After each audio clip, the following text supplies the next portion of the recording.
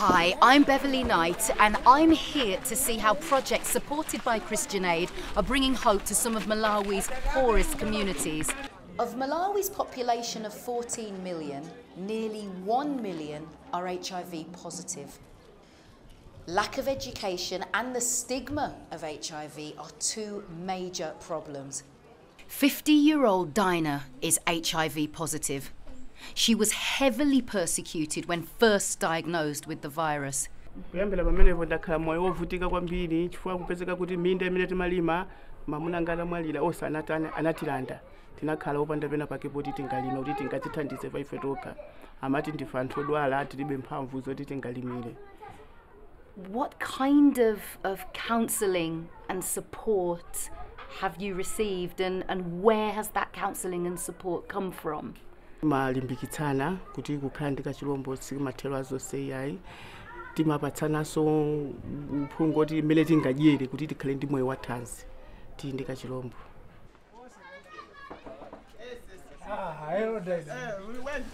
The work I do with Dinah, I do give her counseling, psychosocial counseling, and I do advise her how she can take her medication each and every day, and how she can have nice food in order to boost up her immune system.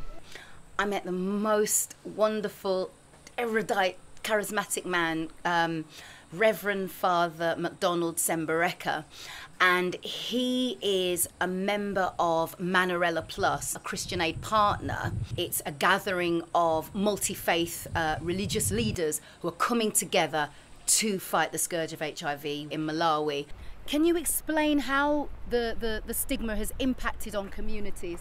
For a long time, HIV was looked at as an epidemic for prostitutes or sex workers or people who are, who are mischievous. There is a lot of stigma that has impeded people's ability to live positively and even seek treatment.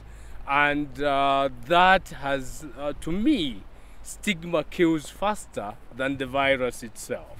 The moment you live in a very fearful situation, which is perpetuated by stigma, then you run a situation of not being open about your epidemic.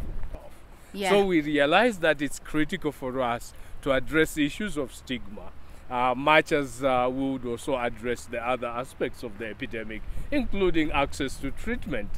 We're talking about a country that is trying to avert a crisis, and Christian Aid and its partners are doing everything within their means to fight that. These are people who just want us to be facilitators through Christian Aid and its partners to enable them to help themselves, not just today, tomorrow, but for the long-term future.